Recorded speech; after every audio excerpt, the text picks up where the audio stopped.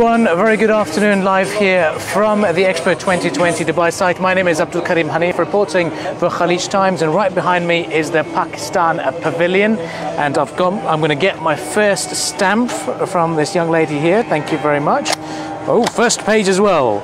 Touchdown Pakistan. And to talk to us a little bit more about the Pakistan Pavilion, we have Mr. Abdul Razak Dawood, who is a special advisor to the Prime Minister on all things commerce. Assalamu alaikum. Wa alaikum salam. Wa alaikum salam. Good to have you with us. You know, it's a great pleasure to be here, to walk through the pavilion with you. It's absolutely fantastic. What I know is you've got it's defined as the hidden treasures of Pakistan. That's right. Talk to us about the design, because it looks very glittery. This design, we have you can call it an artist, Rashid Rana. He will be coming in the next couple of hours, and I think you should interview him. It is his creation. What he was saying that these pieces, there are 24,000 pieces. Wow. And all of them have been individually made, placed, and they're not all, they look all of the same size, but they're not. He said, I want to have an array of colors in it, which depicts our country. Vast array of colors, so this is what it is. And the other thing is, you see, if you come at Maghrib time, then the colors will slightly change. Wow, amazing. And then when it gets dark, it will change again. Brilliant, looks amazing. Yeah. We'll walk through now, join the public, and it's amazing to see how there's a very Mughali entrance. Absolutely. What's the purpose behind that?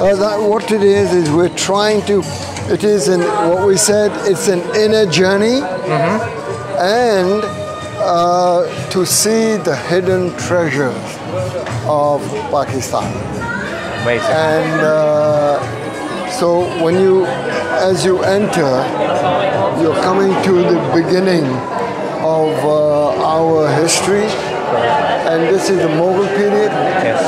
This is even earlier than the Mughal period. Oh, wow. Now you're seeing the Indus Valley civilization, the Mehrgarh civilization, and one other thing I must say, this is not a pasting. It is actually drawn on this board by hand. Amazing. It is actually drawn. This is incredible. So all of these pieces here that we see, the historical artifacts, all drawn by hand. You can just... By the same artist? No. Not with the same artist. Else, And then it shows that the period when Alexander the Great came to Pakistan, to our area, and then when the Arabs arrived, then when the British arrived. So it's showing the whole history. Amazing. And on this side, what you covered there is actually, this is the footsteps of the thing. This is the there is one particular shot I really want you to see. Okay. It will come in a few minutes. It's a beautiful scene. Absolutely, the colors of the heritage. Now look at this one. Look at it. Just look at that. It is It is a painting which was done by an artist at that time, and we just copied it. Amazing. You know what? My favorite part is the next door, where you have the touristy hotspot, because you know, nowadays we see there's a change in visa reforms. You know, people have been offered easier visas to come in. We're coming to our area of our tourists. Now is showing what beautiful sights. Just look at this. What beautiful sights, and the range of our landscape that we have. Amazing. We need to exploit. Just look at these volcanoes. Small one, lovely. Look at it. I want to touch upon this aspect of tourism. To what extent has it been an untapped potential, and what changes have you seen in Pakistan? In Pakistan? Tourism, vastly untapped. And what's being done by the government too? Now we've started. Okay. The Prime Minister is pushing. Today, tourism in Pakistan is picked up to such an extent that no hotel rooms. It's so busy. And there are two parts to it. One is the natural beauty and people can go hiking, and that's one part. The other part is religious tourism. The Buddhists want to go and see their old carvings of the Buddha. So Sikhs want to come. There are lots. Any particular demographic that you see as a huge rise? The European tourists? Yes. And now just look at this. This is a fort, and the size of this fort, it's phenomenal. Looks amazing. And now just in a minute, you come to, we're going through the plains, look at this, and then you're going to come to the mountains Yes. of Pakistan. Pakistan has, of the 10 highest peaks, Pakistan has 8. Amazing. So what's your personal favourite location in Pakistan? Your personal favourite spot to explore? I love the north. North. Oh, yeah. Beautiful area up there. Amazing. So this is the touristy side. We've seen a bit of culture, the national. That's all our thing. And then I like the Billion Trees initiative. I'm not sure if it pops up here. It's interesting. These people. The dress is here. Yes. When Alexandra attacked and came here, now we're coming to the religious part, showing all the different types of religion in Pakistan, and our culture. And what's been the response like on day one? Is it in terms of the visitors? I can't believe it. Yeah? I'm very surprised. Very surprised.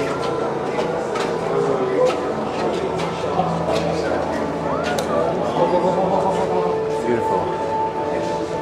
Very grand. These are different, this is the Sikhs. They have a lot of their important shrines in Pakistan. Then the Christians, the church.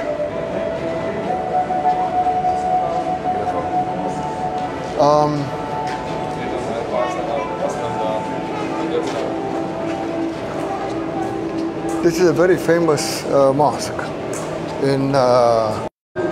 You showed the Buddhists, we've shown the Christian, and this is for Pakistan. This is a cathedral in Lahore. Beautiful. And Tomb of Jahangir as well, right? Very grand. Now we go across the bridge.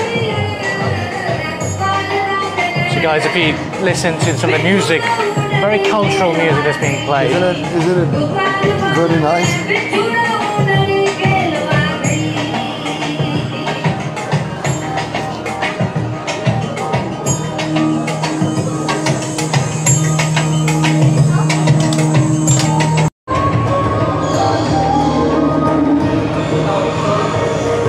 This is show our industry, our agriculture.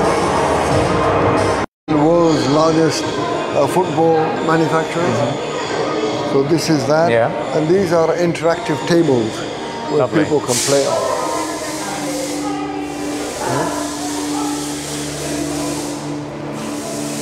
And then Pakistan has a beautiful array of pink salt. And then we're showing the Billion Trees initiative. Billion Trees. Now, here you can hear the of the birds.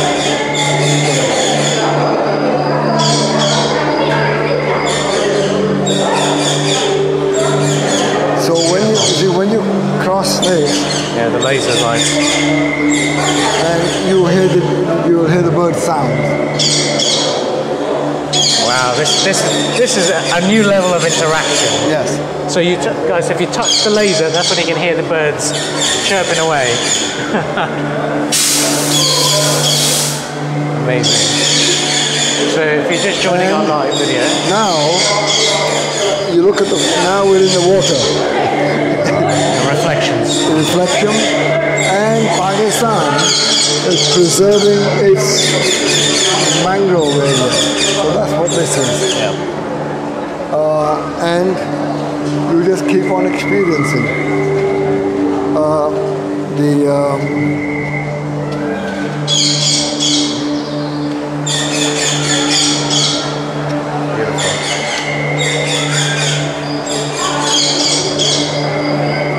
And now you come to the end of the journey, and then Nice souvenir shop.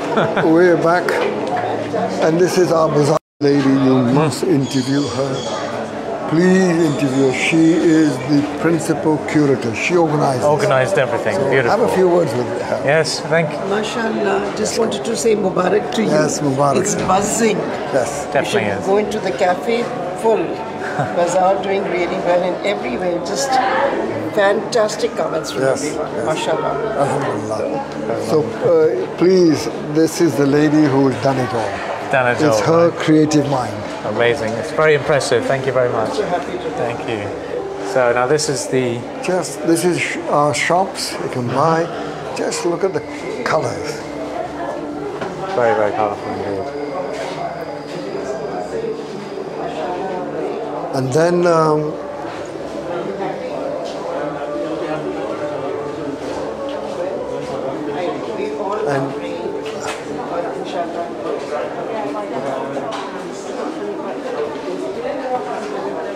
It's amazing how everyone's really checking out these items. And this is what the expo is all about, and then showcases the country. jewelry part and whatnot. Oh, everything you see here, everything is made in Pakistan.